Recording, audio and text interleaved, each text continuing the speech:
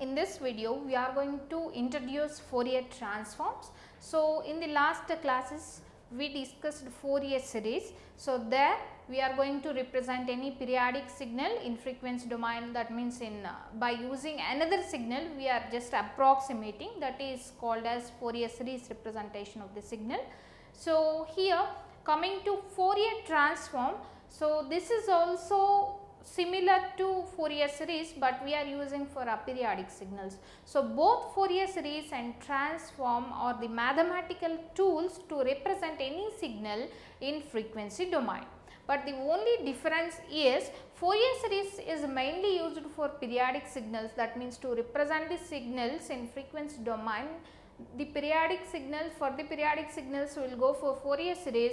If we are having any aperiodic signals, if you want frequency domain representation, then we will go for Fourier transform.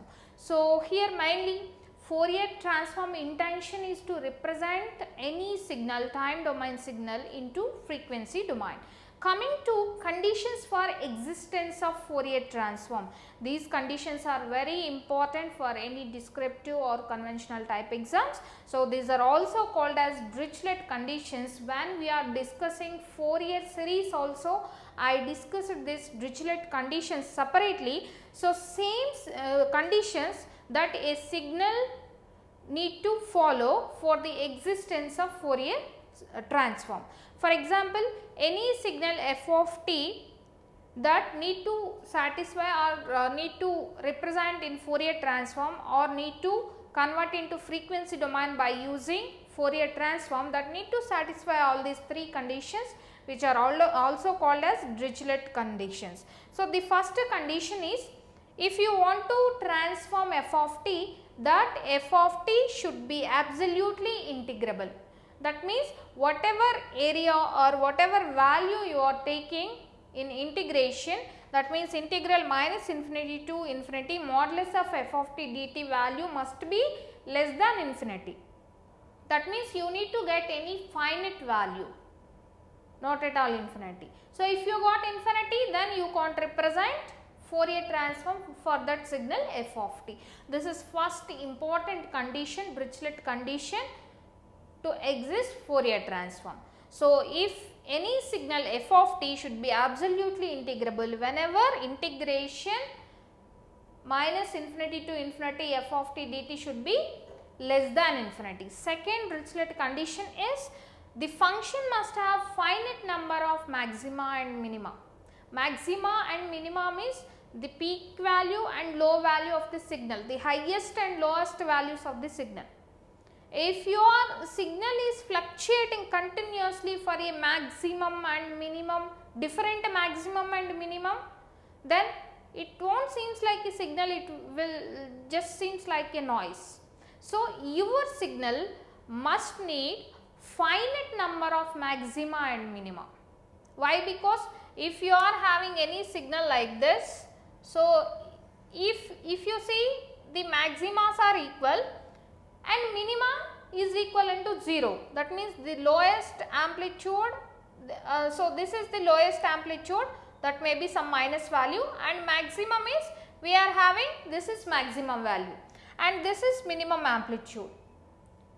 So this is a general signal, it seems like a perfect signal. For example, in any case, one of the minima is like this and another minima is like this only, then it is also okay. But if you are having infinite number of maximas and minimas, so one time signal minima will shows -3, one time it will shows -1 and maxima it shows 1, 3, like that, the signal won't get a proper shape. Then you can't give proper definition for that signal. If you are not able to give proper definition for any signal, how you can use Fourier transform equations, how you can represent Fourier transform? So that's why your signal to represent in Fourier transform or transform into frequency domain by using Fourier transform, so the function must have finite number of maxima and minima. Definitely we require maxima and minima. Without maxima and minima, that won't seems like signal. or for example even for DC signal also we are having some maximum value, minimum value we are not having. So, we require maxima minima, but finite number of maxima minima must be there. So, like that, third condition for existence of Fourier transform is we require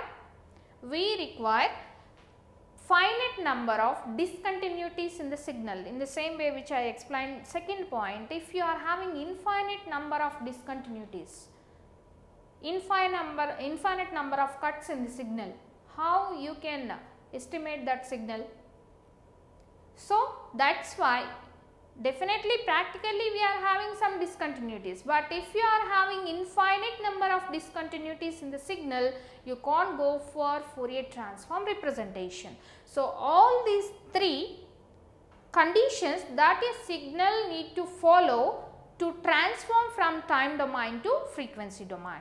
So, this is the introduction of Fourier transform. Fourier transform is used to convert the time domain signal into frequency domain, and it need to follow, the signal need to follow all three Dirichlet conditions to exist Fourier transform.